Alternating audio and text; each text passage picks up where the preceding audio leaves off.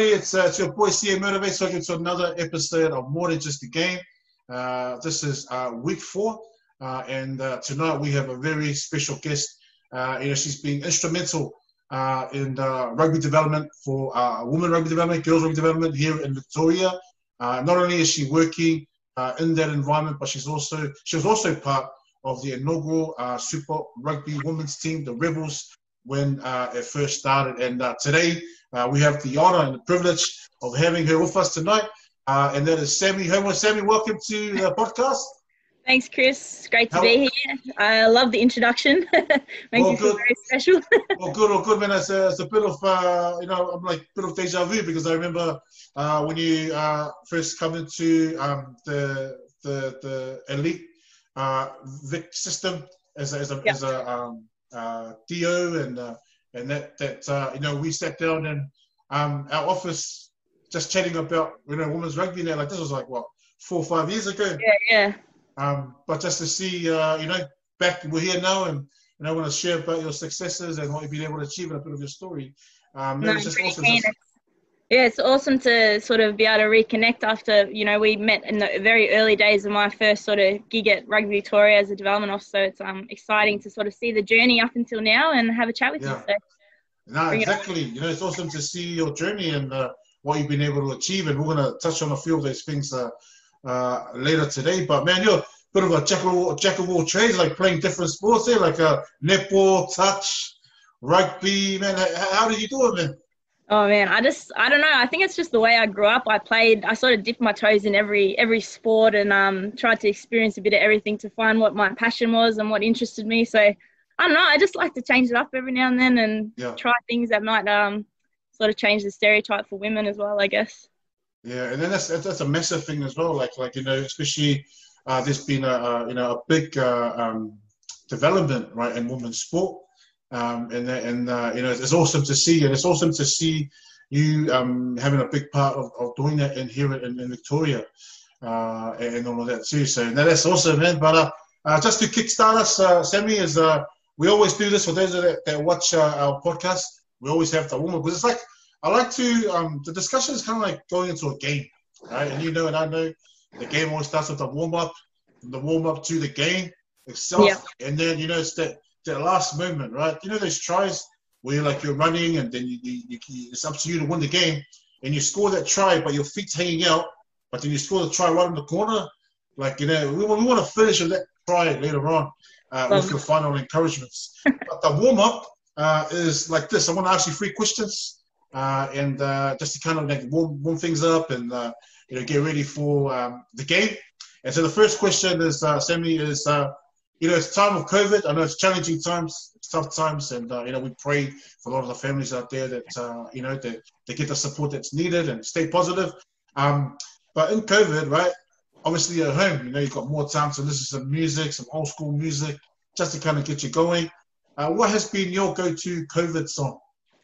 I've been listening to a lot of chilled music, except for when I'm working out. But I always tend to go back to like Ziggy Albert's, probably 660. I sort of love that chilled sort of happy vibe. So that's probably my go-tos. Any song by them really I get into. So that's awesome. That's awesome, because when you have these go-to songs, especially in these times, it just reminds you to stay positive.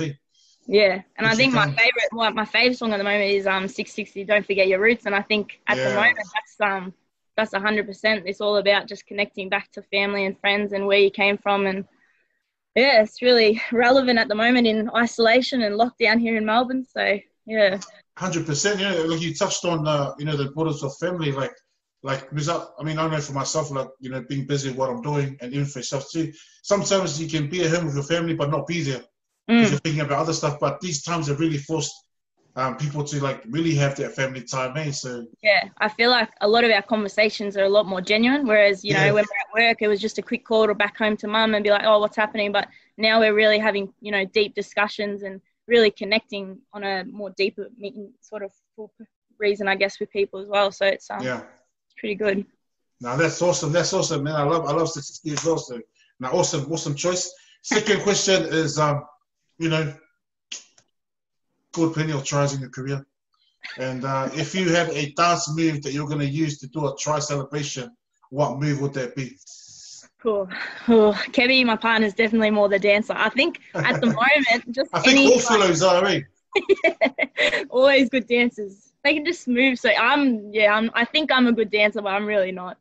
But I think probably my big would just be like your big after a try, or you score a winning goal or anything. It's just that big group huddle. Like especially now, we can't high five, we can't get around each other. So just like a big group hug, getting bum taps and fave. Oh, that's awesome, and that's awesome, Sammy. I've seen a funny one, right? I think it was New Zealand schoolboys versus England schoolboys many years ago, and one of the guys scored a try, and they all ran in, all sliding through because it was wet, and they were all sliding on top of each other. And then the last guy came, and he slid, and he stopped halfway. And the camera was on him, and I was like, okay. But no, that's awesome with your try celebration. And then the last question is, being COVID, you can kind of experiment a little bit more with making food and those home-cooked meals. So what's been your go-to and your favorite COVID meal? Cool. I've had a lot of good feeds. Kevin, my partner, like we were talking earlier, he's Filipino, so he loves to get in the kitchen. He cooks, so he creates, not cooks. So he's very messy. Very messy. But the food's worth it. So I think my favorite one recently was he did a real good slow cooked lamb shank, and that was unbelievable. And like a lamb roast that we got from a mate from their farm. So that was pretty good. nothing like some good lamb shanks and lamb roast, especially in winter, like cold time. Oh, I know, that winter warmer, eh? It was so good. Yeah. Oh, that's awesome. Well, awesome warm-up to start the game. Now we're going to get into the game now. And this is what we call Get to Know You, where you get to share a bit about your background. Who is, we've seen you and what you do with your work and everything, but who is Sammy Homewood? Where did you grow up? When did you start playing sports? And what is your passion for what you do now with women's rugby and that? Yeah, awesome. So I guess where I started, so I grew up in country Victoria in Rushworth. So we were on about 200 acres of farm, just a bit of a hobby farm. So I've grown up with cows, chickens, goats, horses. I used to show horses, wear a little hat and dress and show horses. So did all that growing up on the farm with my younger brother and sister and mum and dad. So yeah, lots of playing and adventuring and getting dirty and building cubby houses and all that sort of stuff. So I really value growing up like that, because I think it's definitely made me really appreciate the little things in life, and just made me that little bit stronger. And yeah, from there I sort of pretty much my first main sort of team sport was probably netball and tennis. Yeah. So grew up, my dad always played tennis when he was younger, and he was quite a good tennis player. So we sort of got into the local tennis club there, me and my brother. Yeah, loved playing tennis. And then a bit of netball here and there. And then when I sort of decided to change from that, I took up touch football. And that was probably where I really found my sort of niche and what I really enjoyed. Touch footy, it was just such a social, fun game, and really, got really competitive. So I took that up. I actually played with my partner Kev when we were 16, when we were just mates back then. Wow. So we sort of, he got me involved, and we got a team together, and we played in the Shepparton Touch Association for, I think, like 8 years or something like that. So, got involved there, played, coached, coordinated the referee and on the committee and stuff like that. So I really, really got involved and really loved playing that. Played a bit of hockey, dipped my toes in hockey. Played 1 year, won a premiership, so that was pretty fun. Oh. I had no idea, but I think my team was good. So that was good. I played netball for a fair while at one of the Indigenous clubs in Shepparton, so the football netball club there. So me and my partner played there, footy and netball. So that was good fun, playing some quite high competitive netball there. And what did I do from there? I think I went to AFL, had a try at AFL, and that was pretty fun. I really enjoy AFL. I think, in fact, like playing rugby now is really the best of both worlds between footy and touch footy, because I love that. I love that contact side of football, but then I love the style that you play touch football and sort of that open play. So, yeah, I think that was really good. But, yeah, now obviously a rugby player and loving it. Not this year, but hopefully we'll be back soon. Wow, man, what a journey, man. What a journey. And have you found that, like, because you played a lot of sports, a lot of the skills that you've learned along the way has helped you with rugby? Yeah, definitely. I think it's really, and I suppose I've always sort of been someone that was quite good at, I could play most sports and feel pretty comfortable, except for swimming. I'm no good at swimming. I'm more of a No, land. I'm like you. I'm a rock. I sink. I can't. I did swimming for ages, but I have no idea. I'm just hopeless. But Yeah. yeah, I definitely think a lot of the skills you learn are really transferable, and just playing in different teams, it helps you to learn how to work with others, and just makes you a bit more, I suppose, willing to try different things and work with different coaches and different people. I think it definitely helps. Yeah. Wow, that's awesome. That's awesome. If you're watching this, young athletes out there, try and dip your feet in all sports. It's going to help you. Sammy's done it. She's 100%. achieved a lot. So, get out there when sport starts up again. Yeah. And give it a go. Awesome, man. And so I know that, I think, when was it that you started your role at the VRU? Was it 2016? Yeah, I think it was 2016 or 20. Yeah, very start of 2016. So got straight in there, as you said. Tyrone chucked me in the deep end, and I had to learn to swim. And it was really fun. And I think that sort of way was really good because it, like we sort of said, it just really helps you to just get involved straight away. You don't, try and learn everything from the start. I think it's just good to experience it. And so, yeah, I got to do that. Myself and Dave Southwood, we, spent every waking hour out at a club or a school, and it was pretty full on, but I think we really loved it, and I think we loved being involved in the community. We were very hands on with the community, and I think we got to meet, lots of great people like yourself, and I think I definitely took a lot from my first few years at Rugby Vic away from. So yeah, it was really good. That's awesome. I mean, like they say, the best learning is because a lot of people wait to be included.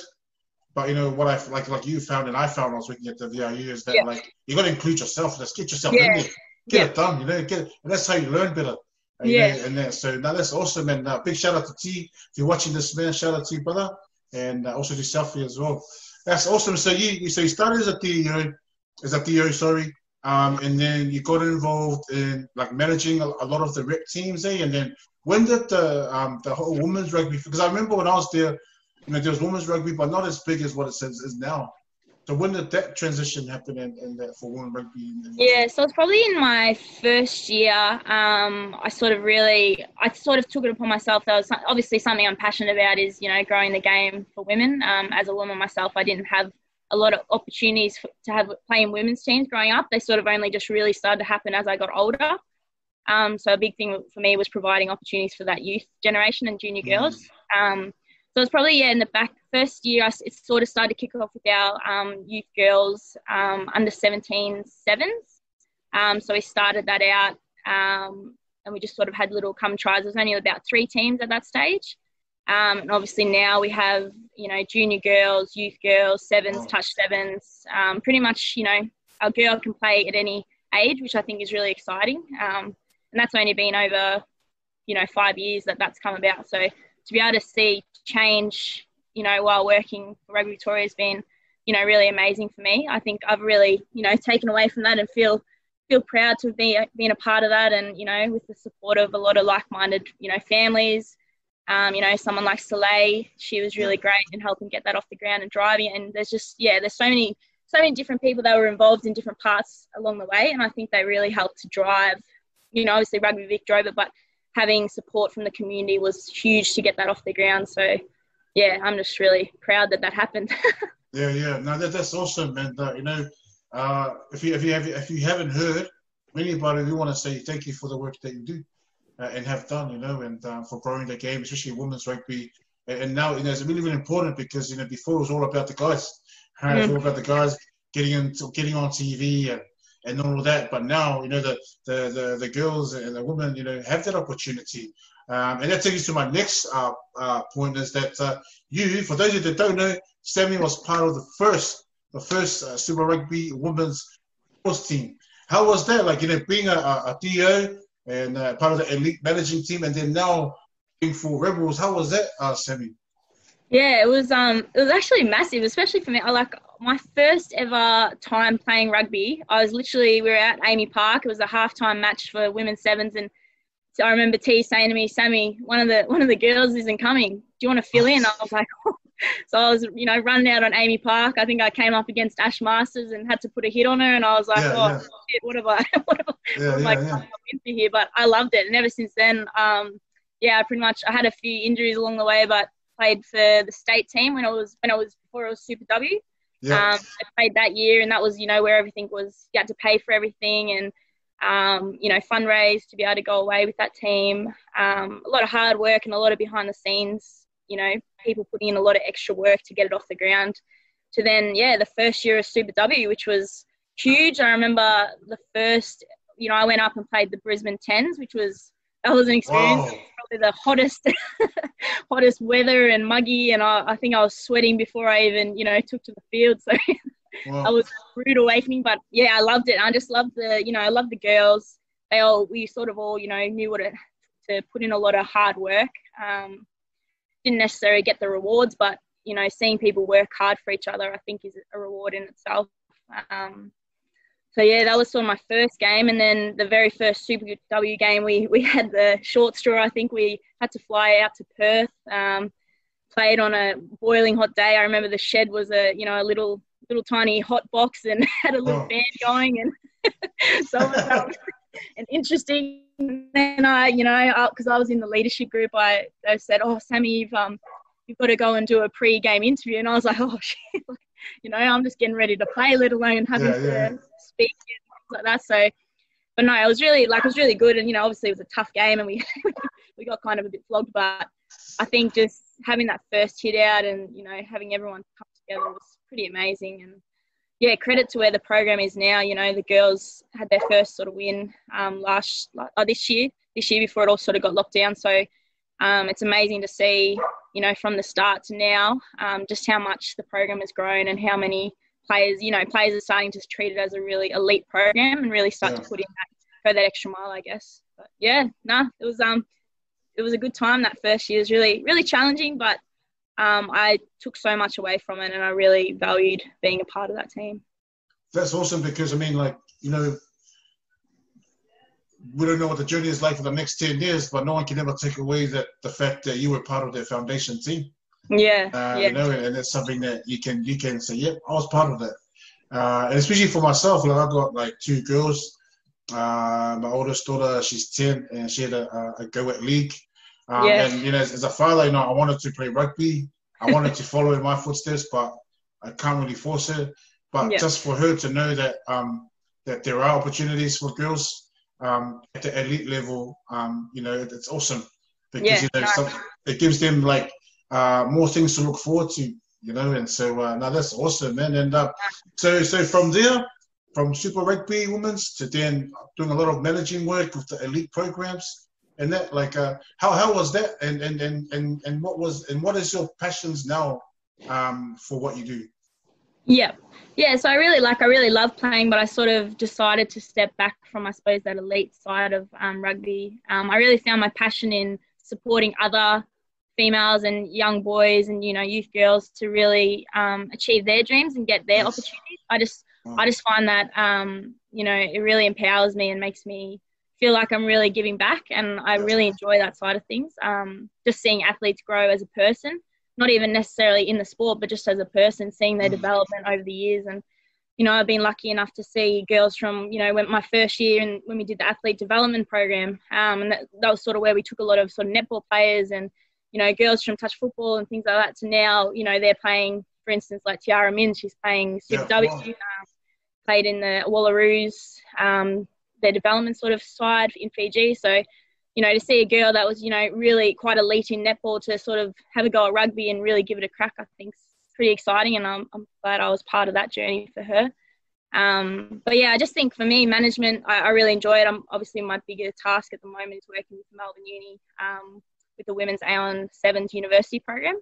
And that's been really good, because a lot of those girls, in Victoria, obviously we don't have a huge base of female players that play rugby in general, and then to try and get a program up in a university that isn't as their sport isn't their highest priority, I think has been really exciting to be able to make that happen. And now we've got a lot of aspiring players that have, got into that sevens that probably never would have played rugby before, and they, tried sevens, and now Melbourne Uni has a women's 15s team out of it. So I think that's been in itself a pretty big win as well. So yeah, it's a lot of stuff going on, but I love it all. It keeps me busy. Yeah, that's awesome, Sammy. And I'm so grateful to have you on this podcast, because a lot of people just see you doing your thing, but they don't know the hard work behind it. And there are probably sleepless nights. There are nights where you have to sacrifice things that you want to do in order to do that. And so it's important the community knows that. So that's awesome, man. And we can't wait to see the other stuff that comes out of what you do, because it is needed. And we always focus on the boys and the opportunities, but man, like girls, if you're watching, all right, like there's rugby programs, and Sammy's been spearheading that here in Victoria. Get in touch and also get involved. That's awesome, Sammy. If you were speaking to, we're getting close to scoring the try. If you were speaking to the girls right now, right? If they were in the changing room with you, and you had to give them that talk to encourage them before they run out for their last 5 minutes of the game, what would be something that you can encourage them with, especially in COVID times, how they can continue to build momentum, in these times, to stay positive and dream? What would be something that you can encourage the girls with that are watching? I think my biggest thing with young girls that are sort of aspiring is to not necessarily look for that. Don't go into sport thinking, I'm going to be an elite player at that highest level straight away. I think enjoy the moment. Enjoy the moment with your friends, with your family. Really soak in what that sport is. I think that's a big thing. I see a lot of kids these days, they come in and they're like, oh yeah, I'm going to be this straight away. It's like, do the work first.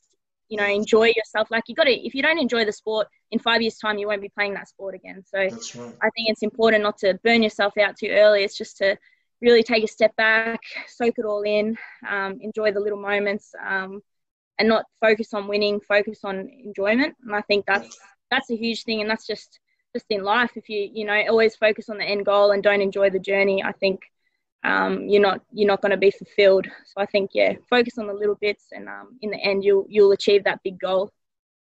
That's awesome. Now, thank you, Sammy, and even for the boys that are watching, so definitely some nuggets there, some key points, takeaways that Sammy shared there about focus on those little things, the 1%ers, and enjoy it. Because if you're not enjoying it, then you're not going to have that passion or that drive to do what you got to do to get there. So thank you, Sammy, for sharing that. And coming to the last part of our podcast tonight, what's something that you can share with let's say the families, maybe on behalf of Rugby Vic, to encourage them in these times of COVID?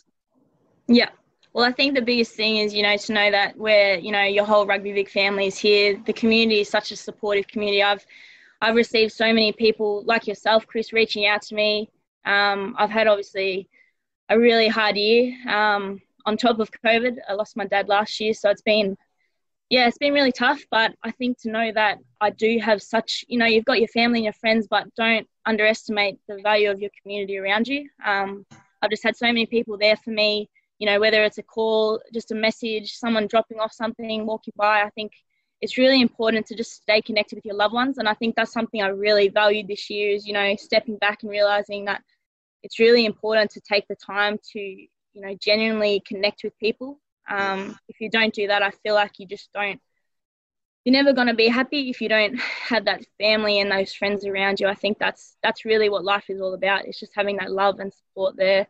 It'll get you through anything, like no matter what. This year's been a strange year, but knowing that we're all in it together and we're all going to pick each other up if we fall, I think that's something really special. So yeah, your whole Rugby Vic family's here, and we're not in the office and we're not outside, but we are always here, and you're always welcome to call or email and reach out to us at any time if you need. Awesome, Sammy, and we're really proud of you, man, because we know there has been some challenges, but where you are right now and what you've been able to do, even in the midst of that, is a testament to your character.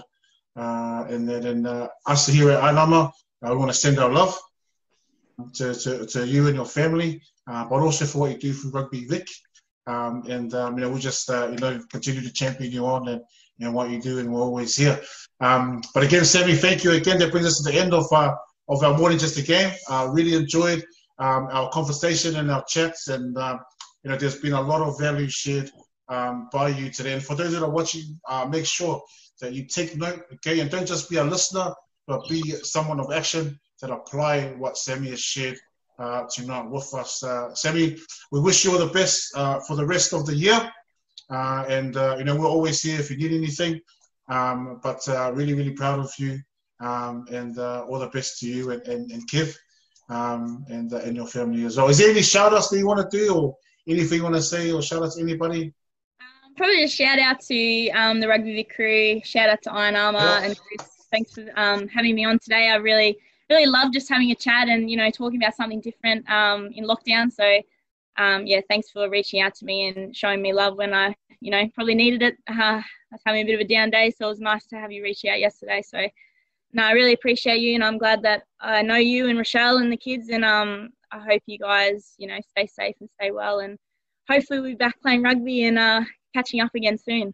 Yeah, most definitely see it. And that's what it's like, and that's what the meaning of more than just a game is. It's more than just what happens on the field. It's that family, like you shared, outside of that, and that's us. We link arms together, and we get through this season together, and we'll come out the other end being champions. And that's so. But lots of love to you, Sam, and Kev and the family. Have a good rest of your night, and we'll catch up soon. Thank you for coming on. Thank you. Thank you, Sammy.